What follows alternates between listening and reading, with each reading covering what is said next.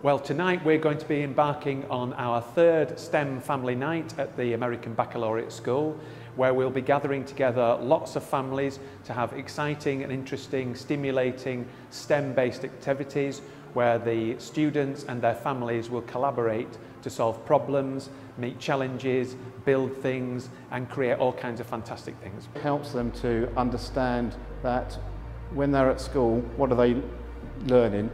What future careers might they have, and how can they help solve world problems? This really links the work that they're doing in the classroom to the work that they'll do in the outside world. And we have lots of activities going on for parents as well as our students.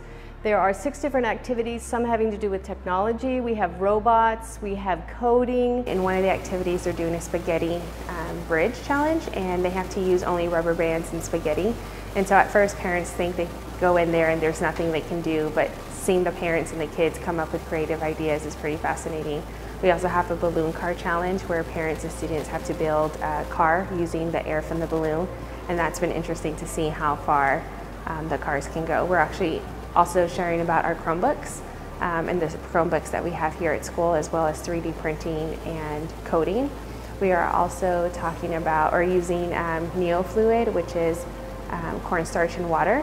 And when you move those two together, it becomes a solid, but once you stop, it becomes a liquid. It's been a real pleasure and privilege because I've been lucky enough to be involved with the American Baccalaureate School now for 18 months. This is my 3rd visit, and Discovery Education really value the partnership that we have with ABS and the way that they're looking to enhance the use of STEM both for the students here and into the wider community. And we're really excited to be part of that journey.